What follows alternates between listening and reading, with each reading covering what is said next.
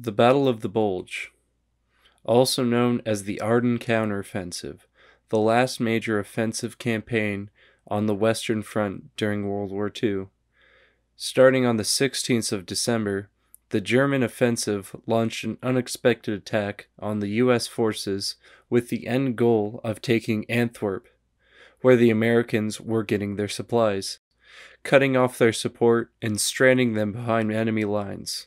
The Germans rallied around 400,000 men, 500 tanks, 600 tank destroyers, and 4,000 anti-tank and artillery pieces.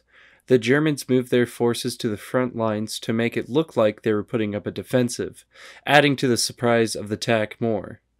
On December 16th, 1944, at 5:30, the Germans began a 90-minute artillery barrage using 1,600 artillery pieces. On December 17th, the Germans encountered U.S. troops who had ended up surrendering. The Germans captured about 150 men, took them to a field, and shot them where they stood. This was called the Malmedy Massacre. After the war, soldiers responsible were tried for the incident. At this point, some German troops started moving south. On December 21st, the German troops captured the town of St. Vith, a vital junction for travel in the area.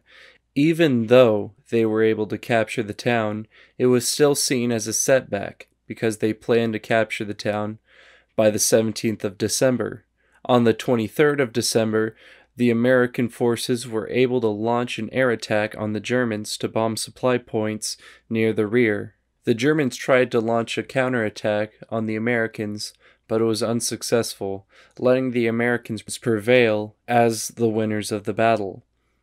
People of interest: Second Lieutenant John Majera, aka the Strawberry, a man on the German side who was known for being able to cook with his surroundings, notably strawberries.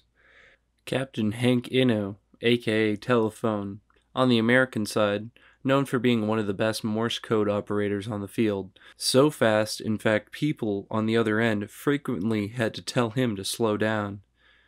First Lieutenant Frankie Odenor, on the German side, known for being gluttonous, and even going as far as eating food scraps in the garbage if he didn't get his fill.